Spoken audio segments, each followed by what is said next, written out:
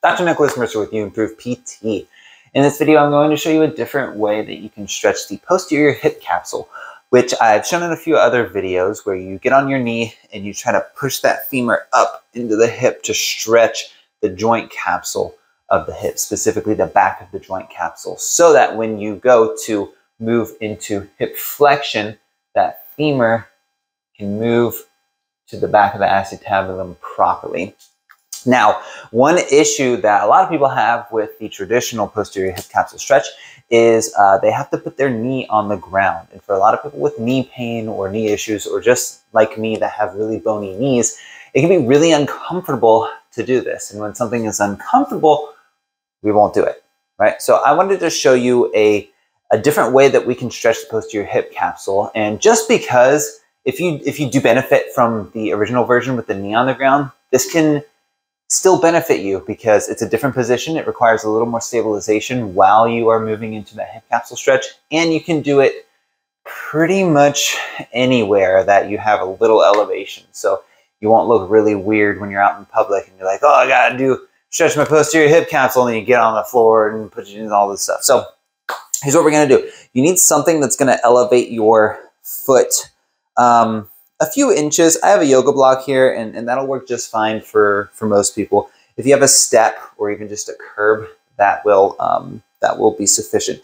And all you're gonna do is you're going to have both feet flat on the floor, and well, one foot flat on the floor, the other one flat on the step. And you're going to try to shift your weight over to that left side a little bit. And as you do this, and I'm actually going to show you from this angle so you can see this a little better. As you do this, you want to turn your body towards the hip that we're working on, the hip that's up on the ledge. Put one hand here. One hand keeps the knee from turning out like that, okay?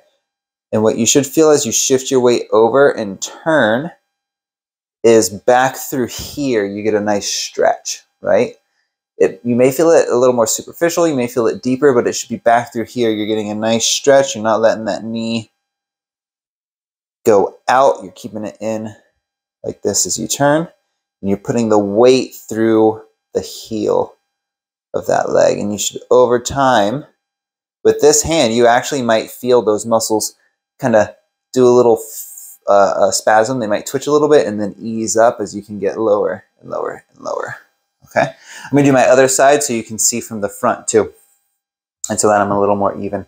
So one foot up, other foot flat. I'm gonna turn towards this hip, drive through my heel, keep my hand from, or keep my knee from going out to the side with my hand as I turn and load my right side, and I feel that right back through here. It's a nice stretch. Now, if when you do this, you feel pinching in your hip, I want you to reset, take a nice big exhale, activate transverse abdominis, pull the belly button in, try to flatten your back a little more, and then move into it. You'll probably feel two things here. One is you'll feel the lack of pinching, but you'll probably feel the adductors turning on a little more, right? So you'll feel adductors turning on a little bit, that impingement should be cleared, and you should feel that stretch to the back of that hip. Okay. Try to hold this for at least a minute. But if you can only get like 20, 30 seconds in, it's better than nothing. But that will help you open up the back of the hip capsule to allow the hip move properly, because when the body moves properly, when the joint moves properly, you feel like you should, which is less pain, less pinching. When you move like a human should, you feel like a human should. So that is just an extra posterior hip capsule mobilization stretch that you can use. Whether or not your knee is painful when you put it on the ground, you can use this, right? So thank you so much for taking the time to watch this. And I actually made this video based on feedback from another one of my viewers and another one of my subscribers. So please leave me feedback in the comments below what you want to see, any issues you have with these exercises, ways that we can work around so you can still get the benefit without hurting or damaging or having pain in other body parts. Okay, and make sure you download the free uImproved PT app. Give it a shot. It will help you decrease your hip pain, especially if it's from labral tears, hip impingement, and arthritis. And again, thanks for watching.